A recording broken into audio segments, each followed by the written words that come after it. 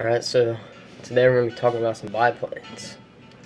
So the first biplane, biplane is a fixed wing aircraft with two main wings stacked one above the other. Most aircraft in the early years of aviation used a biplane wing arrangement, and here's an example of the biplane wing arrangement.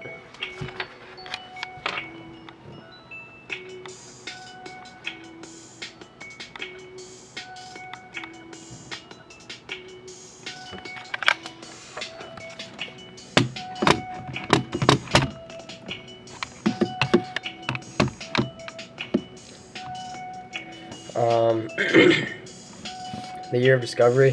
The first biplane was invented and flown in 1903 by the Wright brothers. The biplane was a big advantage in World War I in the early 1930s. Here just shows a picture of the Wright brothers flying one. And there's one in World War I.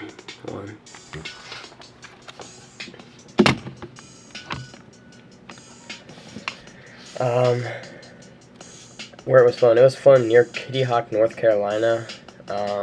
Didn't really say exactly where. They just knew it was near Kitty Hawk, North Carolina. And here's, I tried to find some pictures, and so here's some.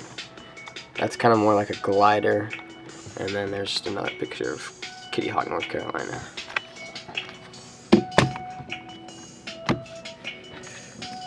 The credited individuals, it was flown by the Wright brothers.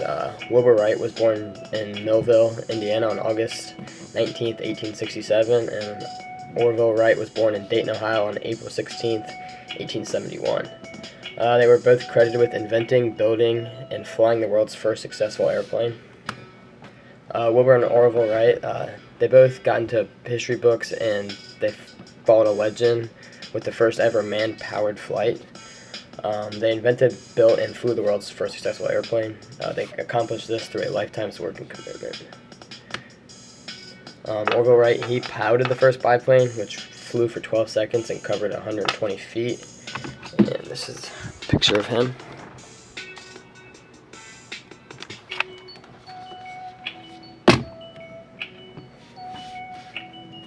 Wilbur Wright, he was the older of the two, and this is what he looked like.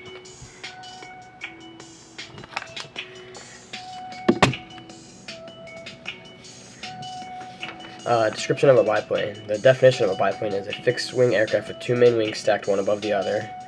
These predominated in World War I. It was a huge advantage because it had great maneuverability. This is just a picture of a World War I biplane.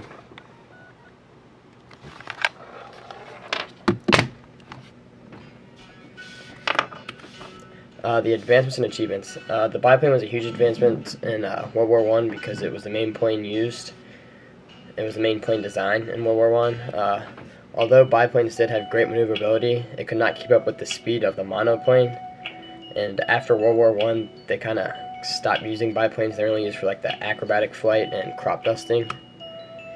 And here's a picture of a World War I biplane, and that's one of the acrobatic ones that do the tricks in the sky, and that's a crop duster.